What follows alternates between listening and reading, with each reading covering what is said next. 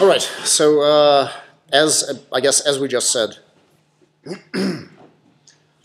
assume that the words are independent, and that allows you to rewrite it like that. So if you look at that form, that's actually identical to, if you've seen naive Bayes classifier, that is naive Bayes classifier, only we threw away the priors, because we said that we're ranking, and when you're ranking, priors don't make any difference at all. Okay, so the next step is we're actually going to start defining these guys. So the probability that the individual word is present or absent in a document depending on whether the document is relevant or not relevant. So I'm going to make a couple of definitions. PW, little pw, is the probability that the word W is present, assuming that we're in the relevant class. QW is the probability that it's present for the non-relevant class. Okay, they're different quantities because we're modeling relevant and non-relevant differently. Okay, so the next assumption that the model makes is a little bit baffling and a little bit weird at first sight, but it actually makes a lot of sense once you drill into it.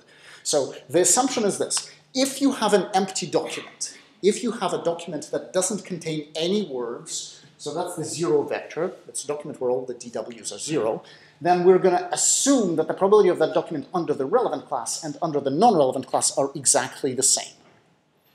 Okay? Weird assumption, but it's not a terribly, this is not an assumption that makes you, ooh, right? It's not an assumption that irks you. Because, okay, it's an empty document and you're saying that it's equally likely in the relevant and then the non-relevant class. Okay, so what's the big deal? It's empty anyway. It doesn't have any words in it. Right. So now it turns out that once you make this assumption, you can play a little trick with your ranking formula. So let's look at our ranking formula. That's, we're saying that our probability of relevance is rank equivalent to that ratio. That's what we've done up until this moment. Now, let's expand this ratio. DW is either 0 or 1. The word is either in the document or it's not in the document. So the numerator, the product, by the way, this product goes over the entire vocabulary, right? It's the words that are in the document and the words that are not in the document, because you have to take care of 0 events as well as the 1 events. So the top, what is it? It breaks into 2 parts. If the word actually was in the document, then you use PW, right? Because PW is the probability that the word was in the document, assuming that you're in the relevant class. If the word was not in the document, you have to use 1 minus PW. Why? Because that's the probability that the word did not occur in a relevant document. That's 1 minus PW.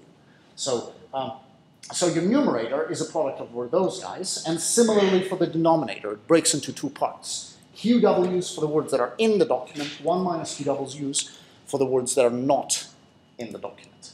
Okay, now I can regroup this a little bit. So for all the words that are in the document, I have PW divided by QW. For all the words that are not in the document, I have 1 minus PW divided by 1 minus QW. Okay? Now the next thing that I'm going to do is a little bit weird. I'm going to divide that whole quantity by the product of 1 minus PW divided by 1 minus QW over the entire vocabulary, right? Here I had the product over everything in the document, over all the words that are not in the document, and here the product is over everything, over all the words in the vocabulary. Now, I'm going to claim that I can divide by that with no change in the formula. And the reason I can do that is that assumption that I made right there. Right? So why is that? That's because that product is the same as the ratio of the probability of the empty document under the relevant class to the probability of the empty document under the non-relevant class. So why is that? If you have an empty document, it doesn't have any words in it. So all the DWs for that document are 0.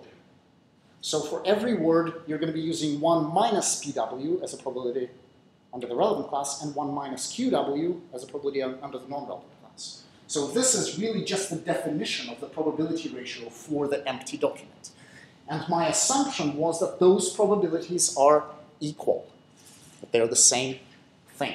If they're the same thing, then the ratio is going to be 1, and I can divide anything by 1, and it's still going to be the same thing. So that's what I'm doing here. I'm taking this part, dividing it by that quantity, and that's not going to change anything. But look at what happens with the formula.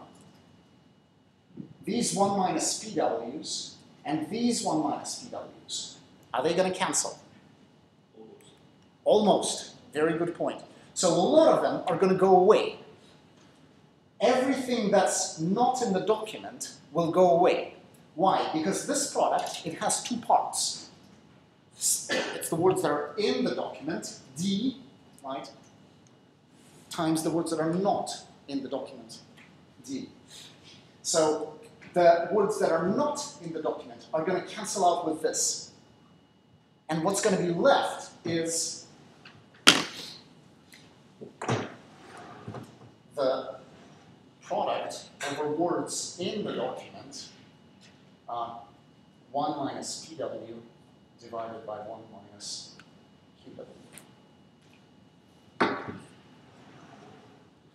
And those probabilities are going to go under that product, because that's the product of the words in the document. Right? And what I'm going to get in the end is that. So I'm dividing by that, so 1 minus PW is actually going to go to the denominator right there. So I have PW over 1 minus PW, QW over 1 minus QW, multiplied over all the words that occurred in that document. Now, that's a lot of algebra. Why did we go through this? So the real reason that we went through this is very practical. It's computation. Originally, our probabilities involved a product over every word in the vocabulary, right? And there are lots and lots of words in the vocabulary. There are millions of words in the vocabulary. Now we have a formula that is just over in terms of the words in the document, and there's a lot fewer of them, right? So here, you would have to do 1 million multiplications. Here, you just have to do 1,000 or so, okay? So the reason is very much practical. You are reducing it to a small percentage of the vocabulary. What you're also doing, and that's not going to happen right now, but in a couple of slides, this is one part that's going to allow us to redefine the formula in terms of the overlap between the document and the query. And when you have the overlap, you are quasi-linear, and quasi-linear means you can do term at a time. And term at a time is a really good way to execute queries. So it really paves the way for a lot of optimizations, making this assumption. And the assumption isn't terribly bad, right? It's fairly innocuous. It doesn't seem horribly wrong when you look